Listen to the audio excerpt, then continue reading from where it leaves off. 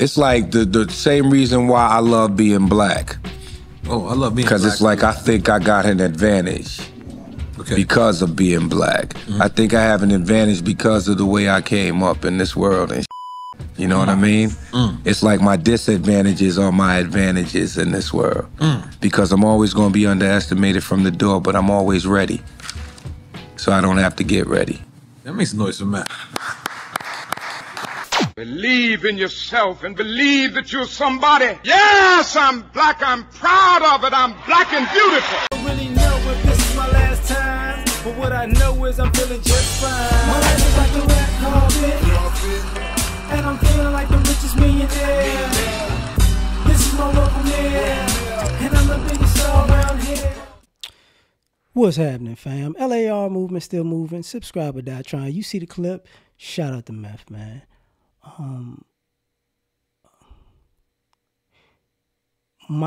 This is my advantage. So when I was younger, my father told me something. He's a big guy or whatever. And he said, you know, you're always gonna be looked at as the villainous black man. Let's just say it that way. He said, but that don't mean you can't use it to your advantage. It's like, what you mean? He said, sometimes I know being just a nice, regular person is not going to work with some people. But I can tell that they're scared of me getting angry, so I get angry so I can get this stuff over and get what I need or want out of the situation. You know what I mean?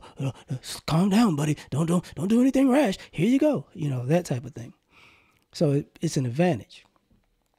And I was talking to a guy about, you know, just society, and a lot of y'all don't realize there's just like people, we look at an advantage of people who grow up in the middle class and upper class because their parents put them in a good position. You forget that there's an advantage to being, you forget that there's an advantage to being in the lower class. You know, that's why, you know, they say America loves the underdog story. That's not necessarily true in practice, but it's true when people cheer for it. You know what I'm saying? Because when the underdog is better than you, you don't like it. You get what I mean? But that's your advantage, to be looked at as people, you're beneath someone. So, so a lot of times we don't talk about it, but yeah, I'm black, I'm from the hood. I've seen a lot of things. And when people say they've seen a lot of things, what we're really saying is we see the difference between how America works for us and everybody else. I know the difference. I know how America works differently from me as a black man than it works for a white male or a Hispanic male or Asian male. I've watched it. You know, a Muslim male, I've watched it. I've seen it, right? I've been poor. So I've seen how America works for somebody who's poor, somebody who's middle class, somebody who's rich. I've seen it. I've seen everybody's advantages and disadvantages. You know, I've seen how America will overpay and underpay. You know, they overpay this guy, they underpay that guy. You know, and it comes from the same thing, right? I've seen it. And,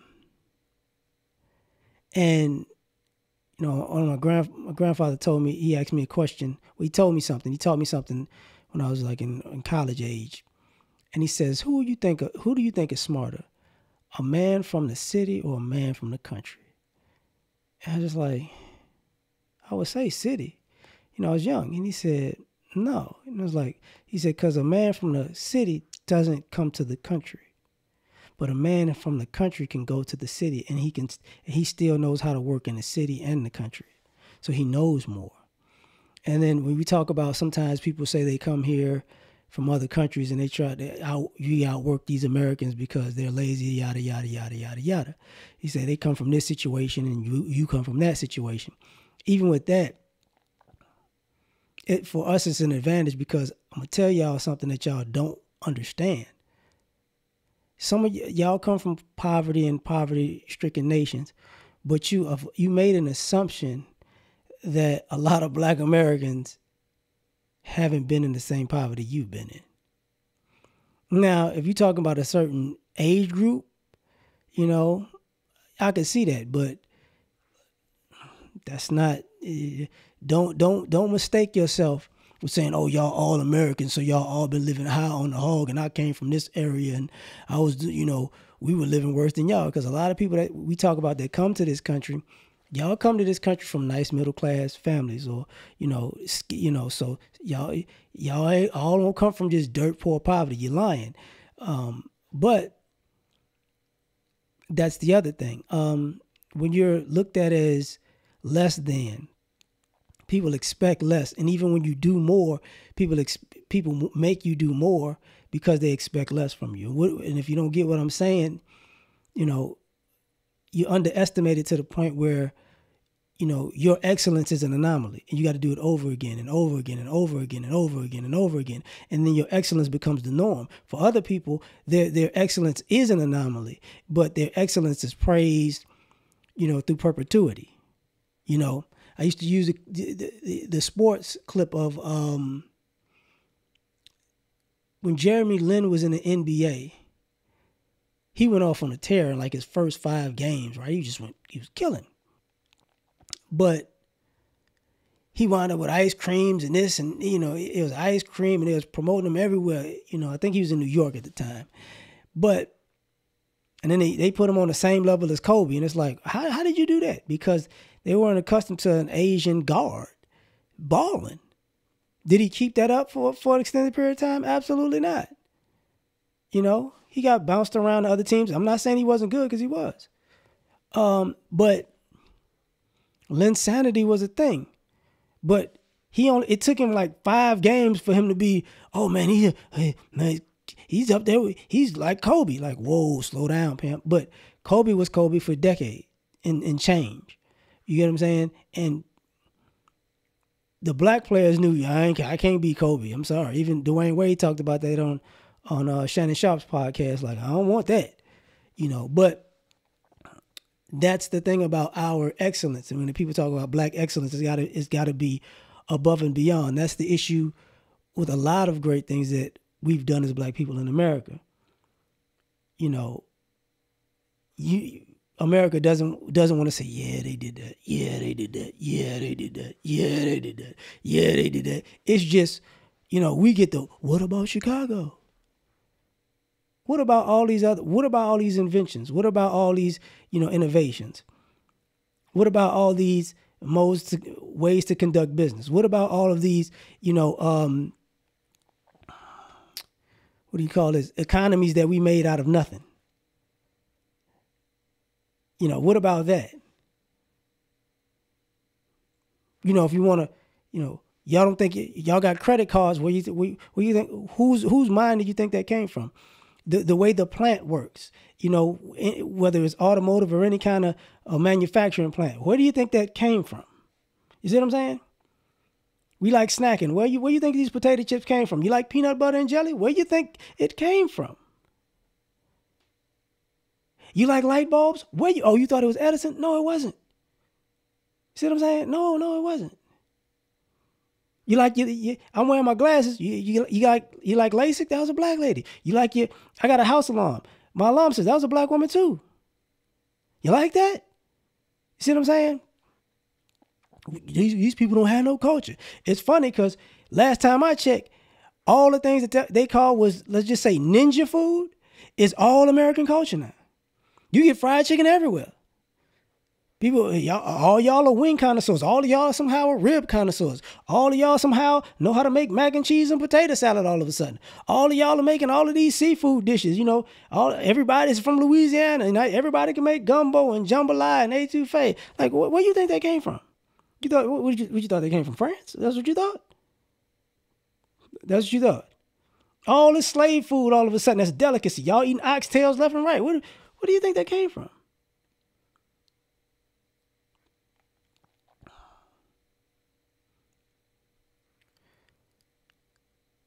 Y'all forget, even the symbol for America was actually a black woman. The Statue of Liberty was actually a black woman. Look at the feet of the Statue of Liberty. It has a chain on it. They sent that sucker back because it was a black woman's face and put a white woman's face on it.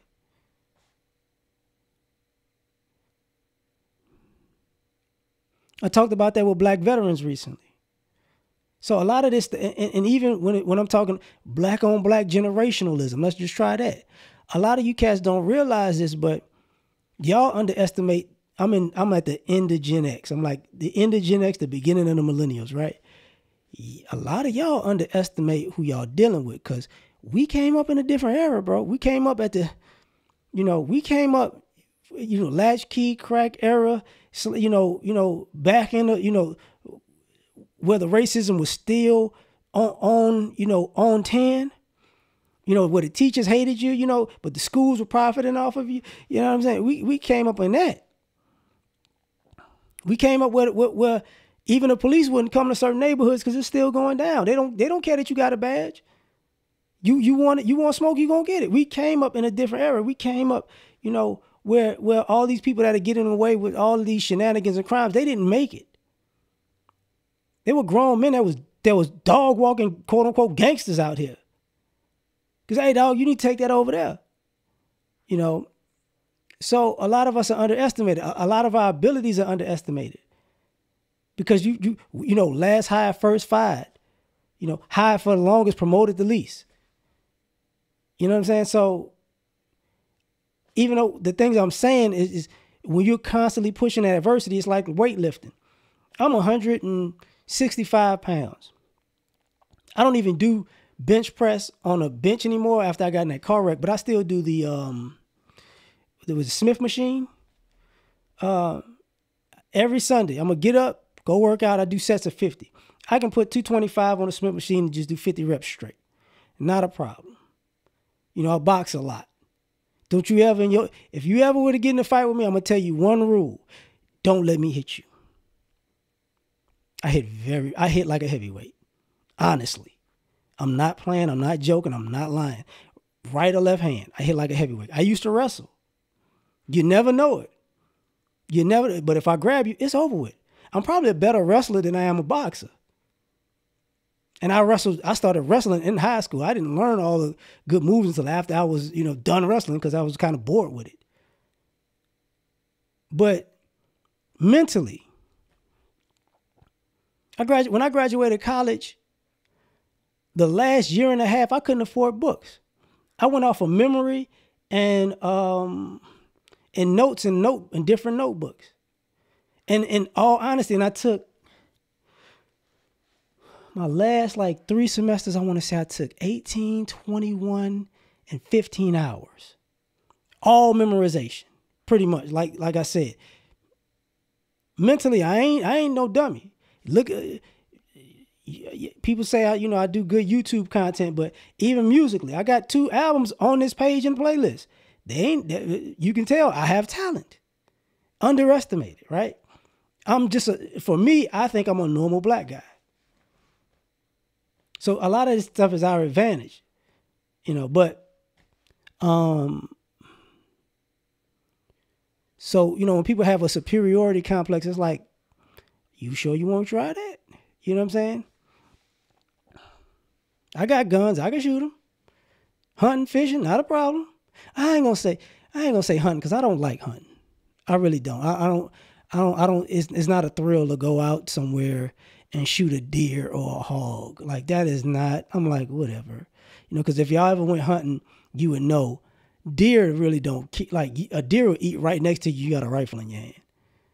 And a lot of y'all think, we killing out here. It's like, yeah, shut up. A hog will charge you. A hog will charge you because the hogs figure out that you're hunting them and they got kids and whatnot. But it's not like, it's like, fishing, you got to have patience. Hunting, depends on what you're hunting.